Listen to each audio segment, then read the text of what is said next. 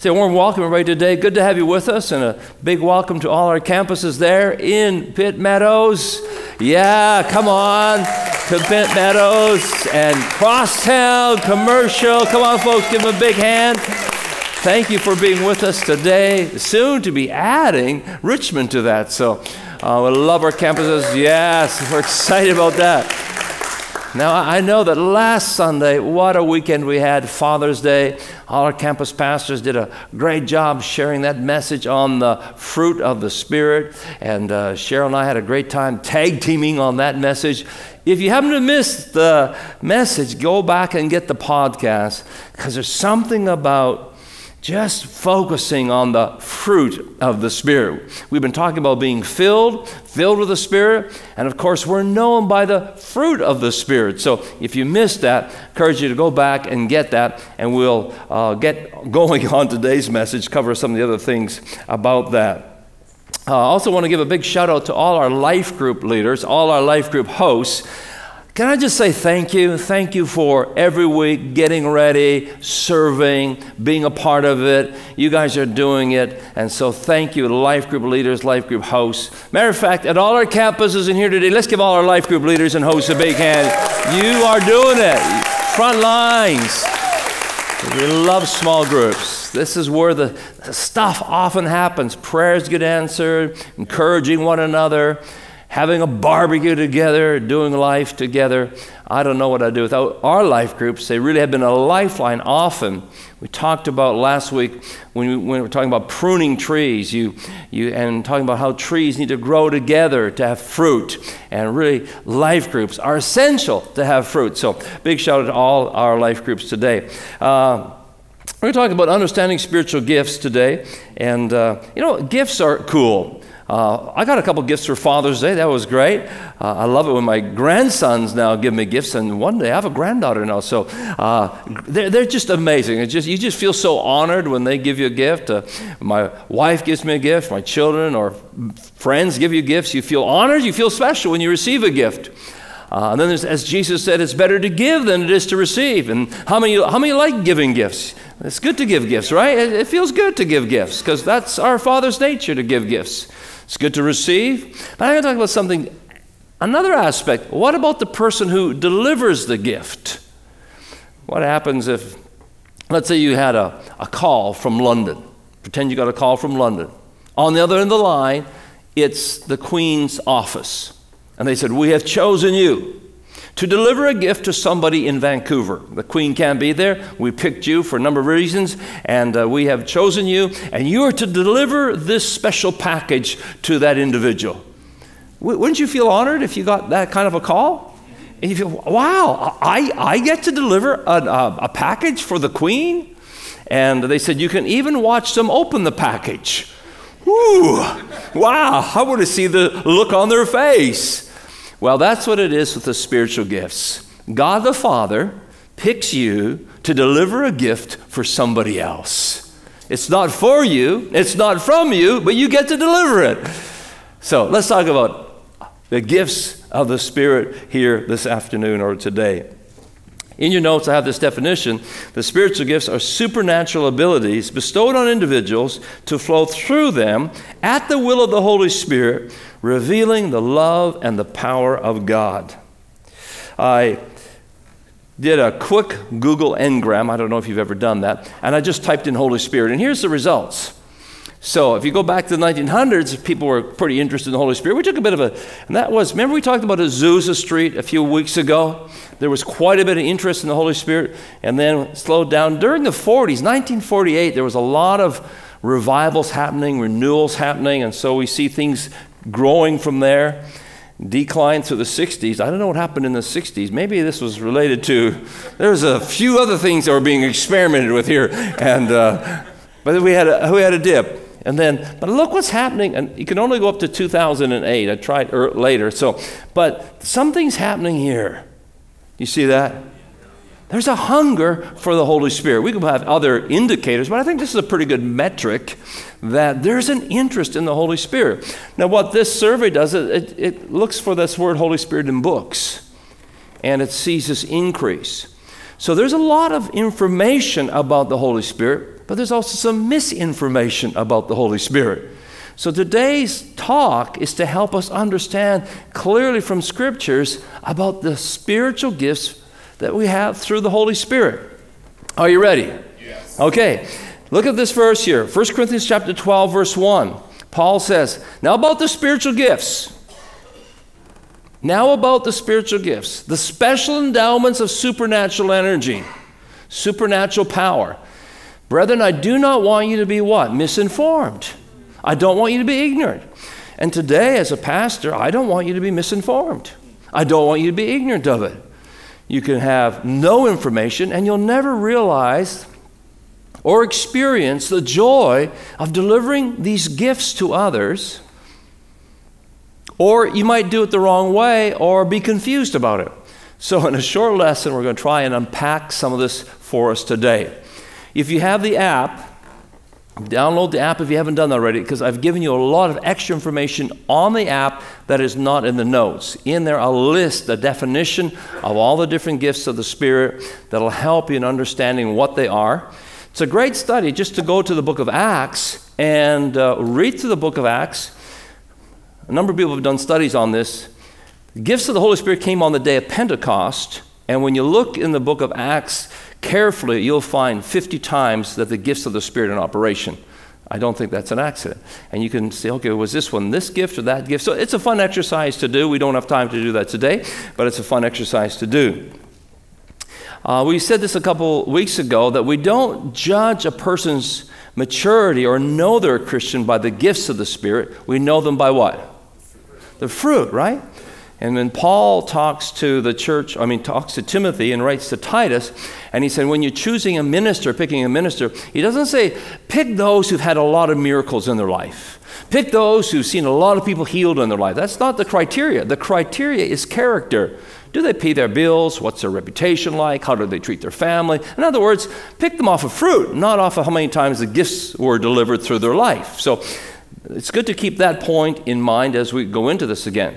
And as we're talking about this, let's also remember that when you choose to operate in the gifts of the Spirit, Cheryl and I discovered this, that you make mistakes. So don't worry about making mistakes, because you will make mistakes. You just learn from it and go on. And say, oh, you know what? I guess that wasn't quite right. And you say, okay, Lord, I come back to you and help me to operate in these gifts. And if it's done knowing that it's not for me, it's never done so I look more spiritual, I'm the courier. Yeah. I'm the one who delivers a gift from heaven for you. And a lot of times when you're operating the gifts of the Spirit, you feel nothing. And the person's crying and weeping and so happy, and you're like, wow, you really are excited about it. But as the courier, you may not sense that. So it's not about feelings, it's about faith. And you'll operate them by faith. Paul wrote to Timothy, stir up the gifts that are within you. He's talking about stirring them up. You'll step out, you'll operate in the gifts by faith. We'll share more about that as we get into the message today. There's a list at the bottom of your notes of the 9 different gifts of the Spirit. They're in 3 different categories. There's vocal gifts, there's power gifts, and there's revelation gifts. And I list those there for you at the bottom. But let's look at a couple things that we should know if we want to operate in the gifts of the Spirit, a couple of keys. Number one, let's understand what these gifts are not. And so this is a quick review. Number one, they're not the fruit of the Spirit, obviously, because we've covered that already. Number two, they're not the motivational gifts. So in Romans chapter 8, Paul lists the motivational gifts, which are like mercy, administration, serving. He lists a number of motivational gifts. We're not talking about those gifts. Nor is it the 5-fold ministry gifts. In Ephesians, it says he gave gifts to the body of Christ. And he gave what's called sometimes the 5-fold ministry. And the easy way I remember it is by using my hand. He gave apostles. That's the thumb, because it touches all other 4. And he gave the prophet. The prophet kind of points things out, so it's that middle, this finger. And then he gave evangelist, which is this one here. I'm trying to do this politely. Evangelists, because they reach the furthest. And then this is the pastor, because it's the the finger that connects to the heart, so it has a heart for the people. And then this little finger is the teacher because it brings balance. And so you have this, and those are gifts to the body of Christ to minister to the church, to teach them, to equip them. But that's a different type of gift. You have motivational gifts. You have the fruit of the Spirit. But then we have these spiritual gifts that Paul talks about in 1 Corinthians chapter 14 and chapter 12. So let's get into what they are not. A couple other things. They're not talents or learned abilities. They're not dependent on your spiritual maturity. And this is good to know, because sometimes people operate in the gifts and they're very spiritually immature. So just because somebody operates in a gift, they're delivering a package, that doesn't automatically make them mature. They should be, but no, they're not always mature. Boy, you would have liked to have been there. I would give $1,000 to go back. I'd give $2,000 if I could go back there again. I was in Lignite, North Dakota. You probably never heard of a little town named Lignite, North Dakota, right across the border in Saskatchewan, going into North Dakota, just south of Estevan.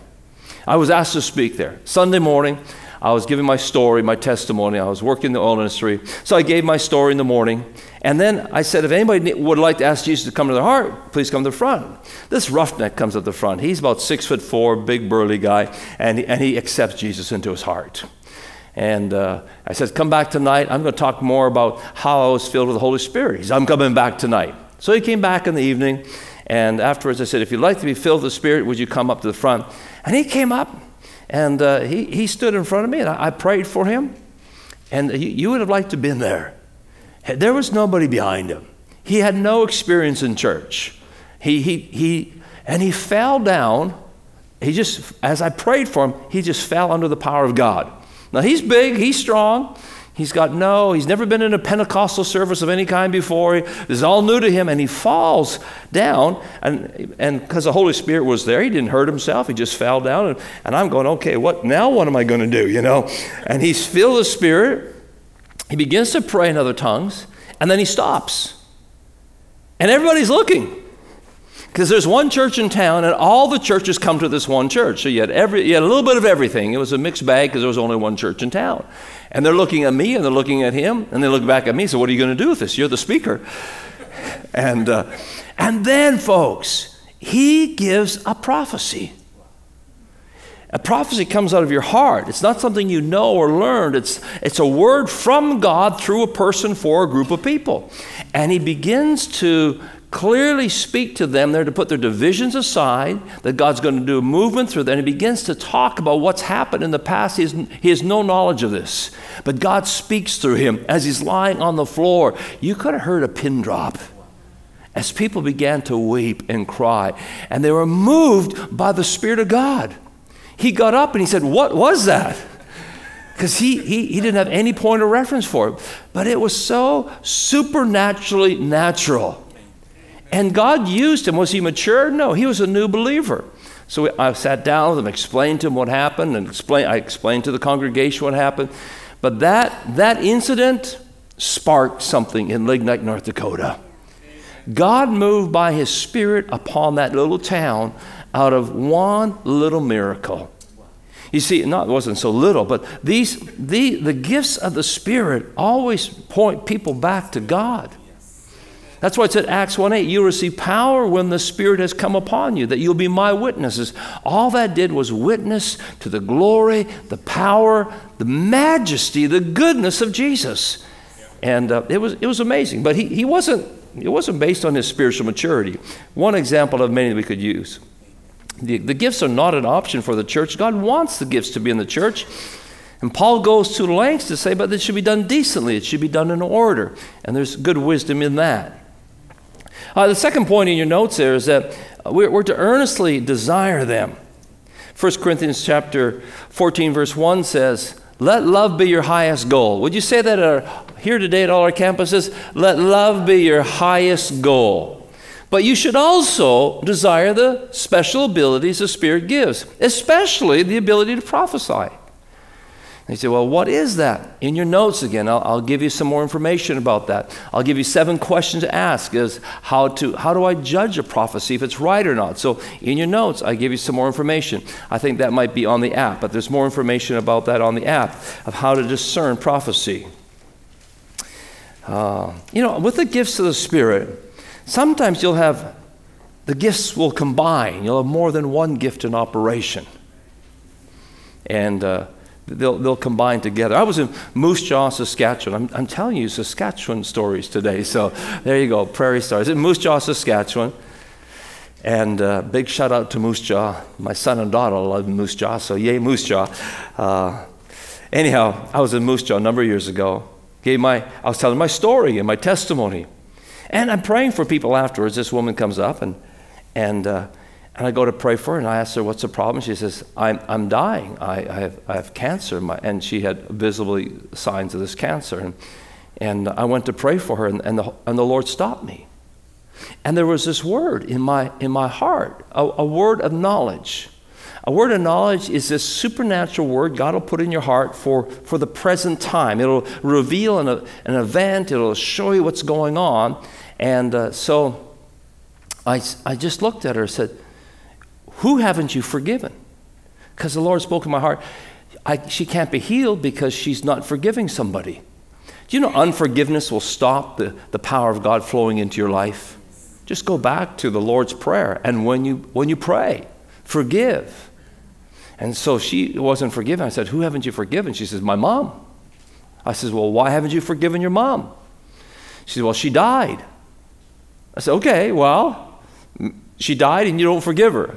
And I thought that was strange. But she said, no, she left a mess. And I'm cleaning up her mess, and I'm mad at my mother. I can't forgive her. Even though she's dead, she's not forgiving her mom. I said, well, look, God can't heal you if you don't forgive her. Do you remember how Jesus forgave you all your sins? And she's crying. Folks, that was just one little word. All I was a courier of something from heaven, and I gave that to her. Why was it a gift to her? Because it showed her God knew about her life, God cared about her life, and God knew what was going on, and He cared about her enough to show her what was a blockage and how to get free from that. I said, let me lead you in a prayer. She said, okay. So I led her in a prayer. She forgave her mom. And after I prayed for her, the second gift kicked in, which was the gift of healing. And that day, that woman was healed. There were 2 gifts, a gift of the word of knowledge and a gift of healing. And often they're combined together. I was just the courier. She felt wonderful. She's crying first, and then she's got tears of joy. She felt so different. She said, I feel the power of God just flowing through my body. I felt nothing. But why should I? It's not about me. It's about Jesus and about her. I'm just delivering the gift. Not just. It's an honor to do that, but that's my role in it. And she was wonderfully set free. So, earnestly desire the gifts. Study about them. Pray about them. Study them. Learn about them. Number 3, everyone is given gifts to show who God is. Look at this verse, 1 Corinthians 12:11. All these are the works of one and the same Spirit, and He distributes them to each one just as He determines. So the gifts are for everybody.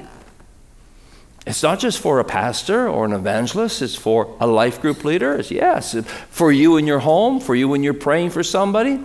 We're all disciples of Jesus. Amen? Amen. We're all called. And so He'll have times for us when He needs us to deliver a gift. I need you to deliver this gift. I just have to share this. I don't know why it's coming up in my spirit, but it is. Sometimes you're in a meeting. When I talked about this woman being healed, because there were other people that night there that weren't healed, but she was healed. And so sometimes people ask the question, well, why isn't everybody healed? That's a good question. His name is Jehovah Rapha, the God who heals. I'm the Lord God that heals you. But what God did that night is He showed everybody there in the room that He was a healer. And so when the gift of healing happened, it showed people God is present and God is a healer. And so what that does, it helps everybody's faith trust God more for their own life. Because ultimately, the greatest thing we can do is have faith in God for our life and for our family. Without faith, it's impossible to please Him. So when you see the gifts in operation, maybe somebody has a word of knowledge or a prophecy. Hey, what about me? God missed me. He doesn't like me. No, that's not the case. He does it as He determines. And He'll do it in an assembly like that, but it'll always be to reveal the nature of God, to confirm His word, so that you too can believe God for that in your life. But it doesn't have to happen the same way. You can be healed. Say, God, I'm praying and I ask you to heal. Sometimes it's a laying on of hands. There's different ways that God heals. But what it did that night is it showed everyone the nature of God, that God is a healer. Amen. You know, there's a time in Acts chapter 14 where Paul is speaking at a certain city. And as he's in that city, he sees somebody sitting there and he has a word of knowledge that they have faith to be healed. He looks out there and he has this word of knowledge, that person's got faith to be healed, and he's a crippled. He says, you have faith to be healed. So that word's in operation, that gift is in operation. And then he prays for him and the man's healed. He's a cripple. And that's a gift of miracles. Not just a gift of healing, because there's a creative miracle that to put all the bones back in place is a creative miracle. That's a gift of miracles, a little bit different than a gift of healing. So his body's healed, and they think that, okay, Paul is a god because this happened. So we're going to worship you. No, don't worship me. I'm a mere human being like you are. I just was delivering a gift from heaven for this man, but don't worship me. No, we got to worship you. They beg him, please don't worship us. That is a stupid idea. We're human like you are. But we just happen to have God allowed me to deliver a gift for this man, but it's not about me. And they said, no, we want to worship you.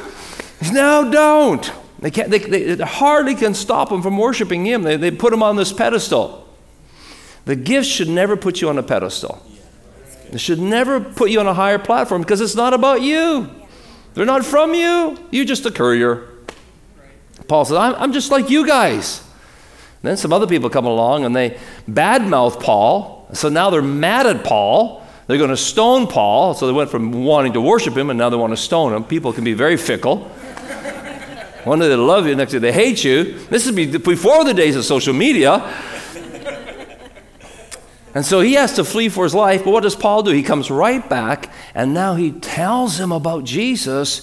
And because of that miracle, again, many people turn to Christ.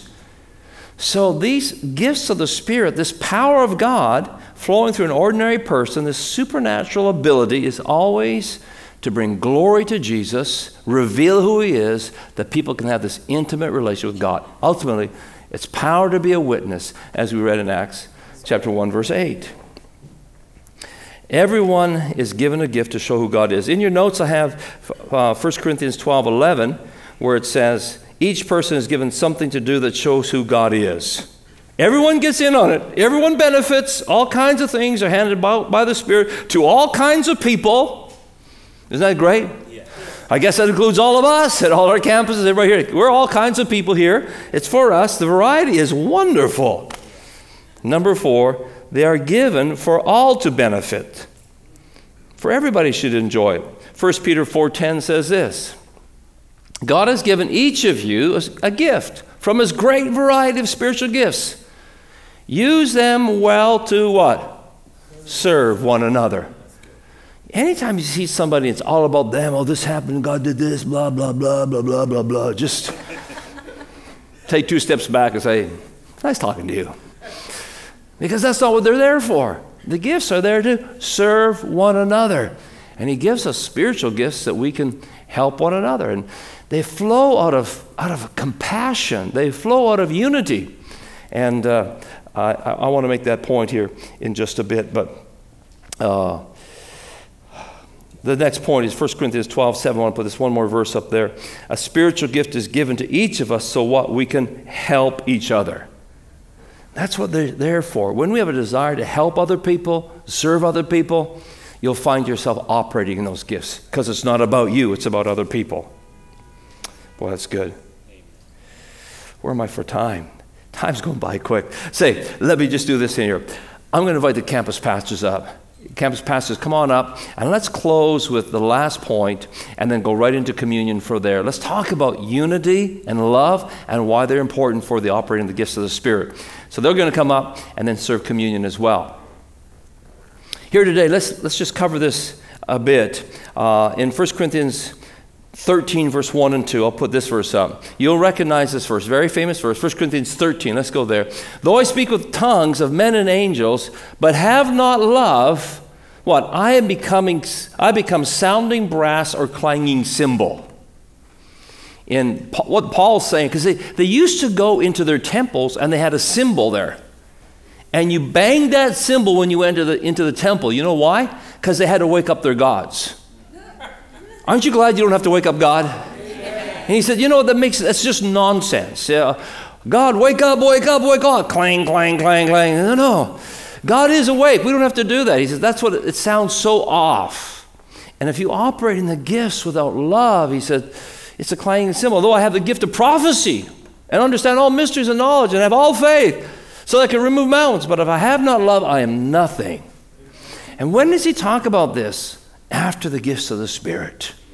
Right after the gifts of the Spirit, he talks about unity, about the different parts of the body, how we need one another, and then he talks about love. In order for the gifts to be effective, we have to recognize the power of unity, that we're different. One is an eye, one is a hand, one is an ear. We need everybody. We're one body. I need you, you need me. We're in this together. Every role is important. And then also we have to walk in love. These are the things that make it really good to have an environment for the gifts of the Spirit to be in operation. And right before this, Paul's talking about the Lord's Supper. We go from Lord's Supper, gifts, unity, love. After he talks about the gifts, about the Lord's Supper, in chapter 12, verse 1, it says, 1 Corinthians 12:1, it says, now concerning the spiritual gifts. When did he talk about the gifts of Spirit? Now, after I talked about communion, now let me talk about spiritual gifts. Because none of this would happen. None of us would have spiritual gifts if it wasn't for what Jesus Christ did at the cross for us. None of us would experience his goodness. None of us would have gifts. None of us would have salvation. None of us would have love. None of us would have this if it wasn't for the cross and what Jesus did for us there. Let's bow in prayer here this afternoon. Maybe you're here today and you're at that place where you've never yet received Christ into your life. You've never received his love. He forgives us. He cleanses us from all sin. He washes that away that we can have an intimate relationship with God. So would you pray this simple prayer with me this morning? A prayer to receive him into your life, to accept him. The Holy Spirit will come and dwell within you. He's already done the work. Now we just receive it. So let's pray this out loud together. Dear Heavenly Father, this Friday afternoon, I open up my heart. I receive your love. I receive your acceptance, the forgiveness of my sins. I invite you into my life, Jesus. Amen.